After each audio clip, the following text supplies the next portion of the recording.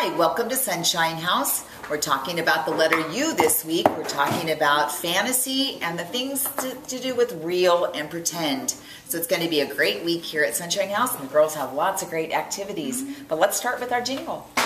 U says, unicorn. On my head I have a horn. So again, where do you find unicorns? In storybooks and maybe in your dreams. Never at a zoo. So it's a lot of fun. All right, on Tuesday in Center Time, we're actually going to be talking about real and pretend.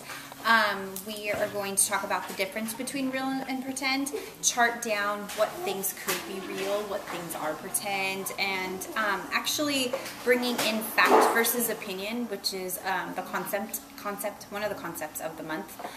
If you guys don't know what the concepts of the month are, they're usually on the newsletters. Which are on Facebook. But if you guys don't know about them, definitely ask a teacher, because it's something that we talk about throughout the whole month. So, like I said, if you don't know, just ask one of the teachers.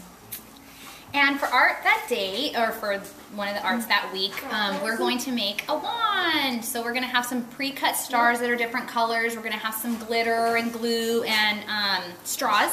And the children are going to get to decorate their wand with any kind of glitter, pick out the stars that they want, and then afterwards they'll be able to go around Sunshine House and do whatever they need to do with their wand. Making magic. Yes, they are. And I'm sure you're going to see a lot of glitter and a lot of fun wands out there, so you can ask your child what they would do with their wand at home or at school, and it's lots of fun for them. Turning their princess into frogs. I know.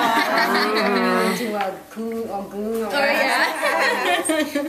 And me, for my 3-year-olds, we're going to be doing our circle time. Of course, we're going to begin with our SBA, and it is unicorn, like Miss Lori was saying.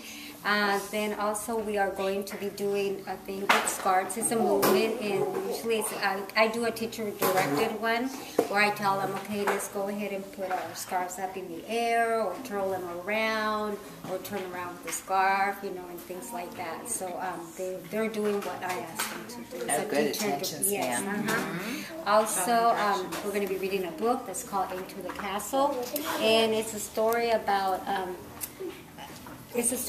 some, children. They were told that the monster lives in the castle. So what they do is they go and they cross over a bridge, and they cross over this and that. And then finally, when they get there, they hear the monster, and then they go and they start going out to the door, up to the steps, along the passage, across the yard and stuff like that. And finally, at the end, they do meet the monster, and he's thanking them for letting them out.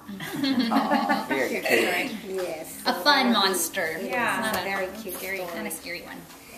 So for U Week, for our twos, we will be singing an introduction song called Two Little Unicorns. We will also be using our Touch and Learn box. It's a picture card bank, and then we have different themes in there that we helps our 2-year-olds learn animals or colors or things at the beach, things at the park. And this week we're going to be looking at things of animals.